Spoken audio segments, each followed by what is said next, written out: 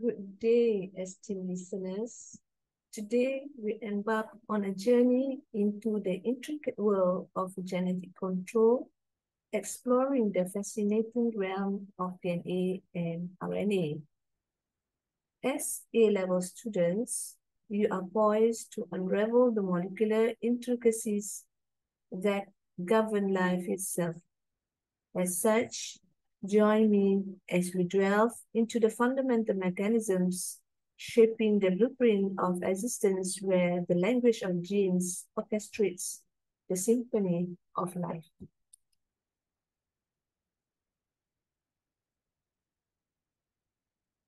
Let's look into the DNA and RNA.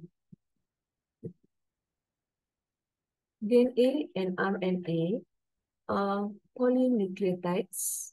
Polynucleotides are substances whose molecules are made of long chains of nucleotides that link together. Nucleotides is made up of a 5-carbon sugar, deoxyribose in DNA, ribose in RNA. And nucleotides is made up of a phosphate group. Next, a nitrogen which is contain base, adenine, guanine, cytosines, or thymine. In DNA, adenine, guanine, cytosines, or uracil in RNA. And the base is usually referred to by first letters A, G, C, T, U. Bases means that A and G are purine bases made up of 2 carbon nitrogen rings. C, T, U means that cytosines, thymine, and uracils are pyramide bases made up of 1 carbon nitrogen ring. This is the example of the nucleotide diagram, where it consists of phosphate group, pentose sugar, which is deoxyribose, and this is example of organic bases is cytosine. Nucleotides can link together by the formations of covalent bond between the phosphate group of one and the sugars of another. So this takes place through a condensation reaction. Polynucleotides, this is a part of a polynucleotide where it consists of the phosphate group, pentose sugar, that links with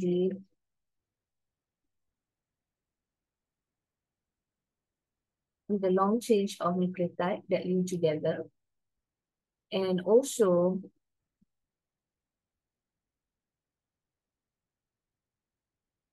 this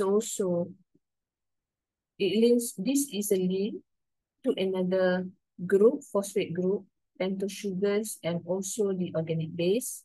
In this case is adenine. And another group, it links to the carbon nitrogen rings. And then you have another links to the thymine.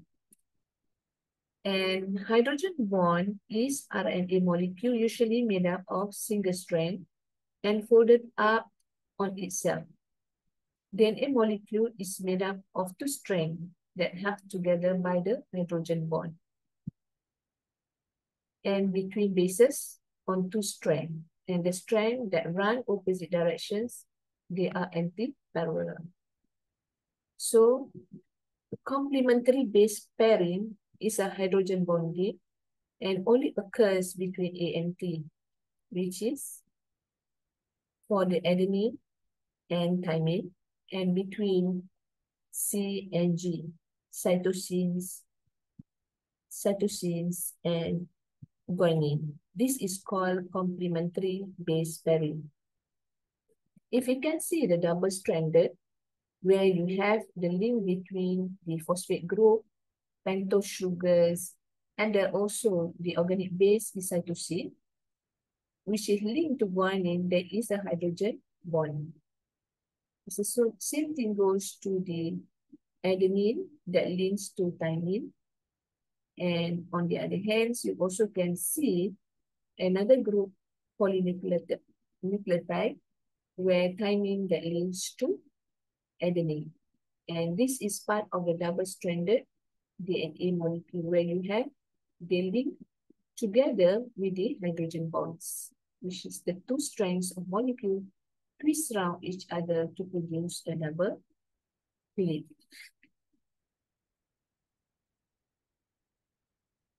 Next, let's look into the DNA replications. New DNA molecules needs to be made before a cells can divide.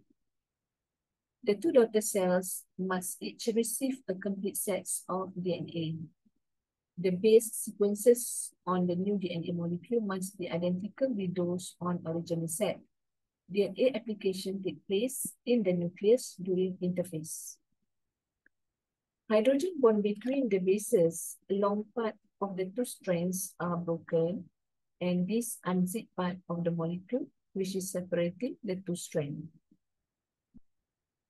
Essentially, this description is trying to explain the diagram on the below about the DNA replications, where we have this unzipped part of the molecule, which is separating by the two strands. Okay, nucleotides that are present in the solution in the nucleus are moving randomly around. By chance, a free nucleotide will bump into a newly exposed one with which it can form hydrogen bond. Free nucleotides therefore pair up with the nucleotides on each of the DNA strand, always ANT, if you can see, and C and G. C and G. These are the free nucleotide pair. And the DNA strand is always A come with a T and C with a G. And DNA polymerase link together the phosphate and deoxyribose group of adjacent nucleotides. If you can see, these are the DNA replications as per explained above. And this is called semi-conservative replication because each new DNA molecule has one old strand and one new one. You can see this. The genetic code. Gene. Genes means that the sequence of bases in DNA molecule is the code that determines the sequence in which amino acids are linked together when making a protein molecule. I repeat, the sequence of bases in the DNA molecule is the code that determines the sequence in which amino acids are linked together when making a protein molecule. A sequence of DNA nucleotides that code for one polypeptide or for one protein is gene. Primary structure is the sequence of amino acid in a protein. It is a primary structure which determines three-dimensional shape and its properties and the function. The primary structures is actually determine the sequence of amino acid in a protein. Example, the primary structure of enzyme determine the shape of active site and substrate which it can bind. Triplet, the series of three bases in the DNA molecule, is called a base triplet, code for one amino acid. The DNA strand that is used in protein synthesis is called template strand. Example, the sequence of amino acid coded by the template strand of particular DNA. This is in the form of degenerate. If you can see, base in DNA, they have TAC, CTG, CAA, CTT. But in amino acid in polypeptide, they call it as methionine, aspartate, valine, and glutamate. And there are about 20 amino acids due to 4 bases, where you have 4 to the power of 3, you get the value of 64. Different possible combination of bases in triplet. and some amino acids are coded for more than one triplet. Example, they code SAAA, AAG, both code for amino acids, phenylalanine. This is called the generic. Protein synthesis transcription will be explained later about this diagram. Okay, basically, the previous diagram, this slide is actually to explain about what is actually indicate in this diagram. Okay, so protein are made of a ribosome in a cytoplasm by linking them together, amino acid, through peptide bonds. And the sequence in which the amino acid are linked is determined by the sequence of bases on the length of DNA in the nucleus. This is, we call it, in a process of transcription. So, the first step in the protein synthesis is for the sequence of bases on the template strand of the DNA and to be used to construct a strand of messenger of RNA, also called mRNA. M means that messenger with a complementary sequence of bases, and this is called transcription. If you can see from this, what is actually RNA polymerase is RNA nucleotides slot into place next to their complementary base on DNA like this. The enzyme RNA polymerase link them together through sugar and phosphate group to form a long chain of RNA nucleotides or mRNA molecules.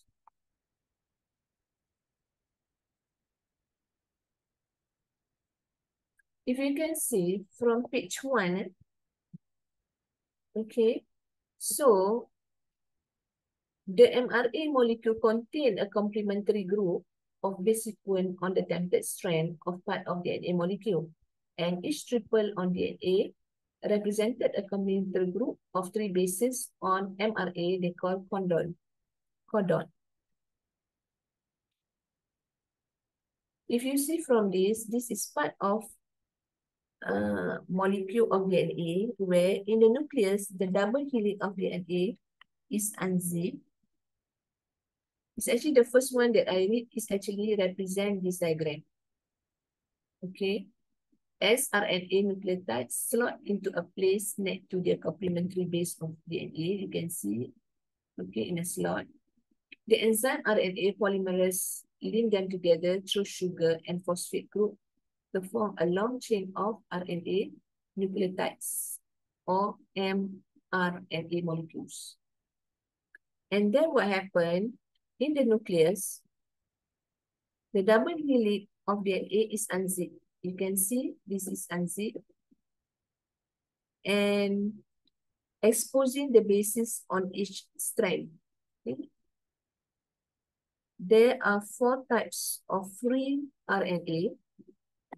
We are talking about this. 4 types of free RNA nucleotides in the nucleus with the bases A, C, G, and U.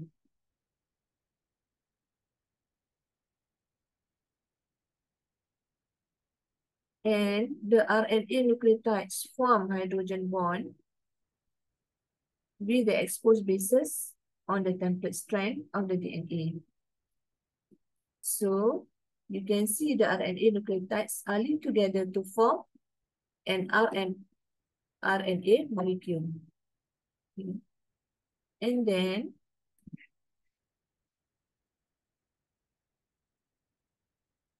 the mRNA molecule contains a complementary copy of the base sequence on the template strand of part of the DNA molecule, and each triplet on the DNA is represented by a complementary group of 3 bases on the mRNA called a codon.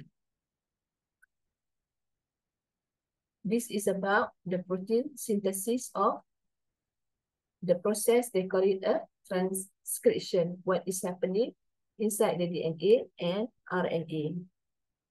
Okay, let's look into the clear pictures about the overview protein synthesis through the process of transcription and translation.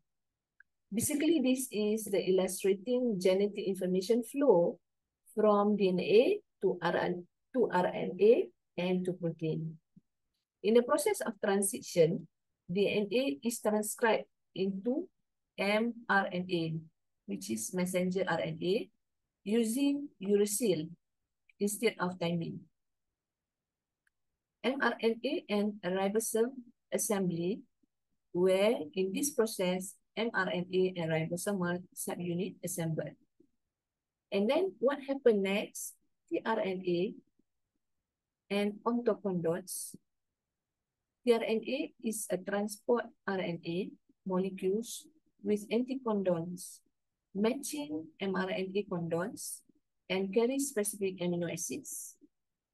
And then what happened? tRNA matching and ribosomes will do the process of bindings.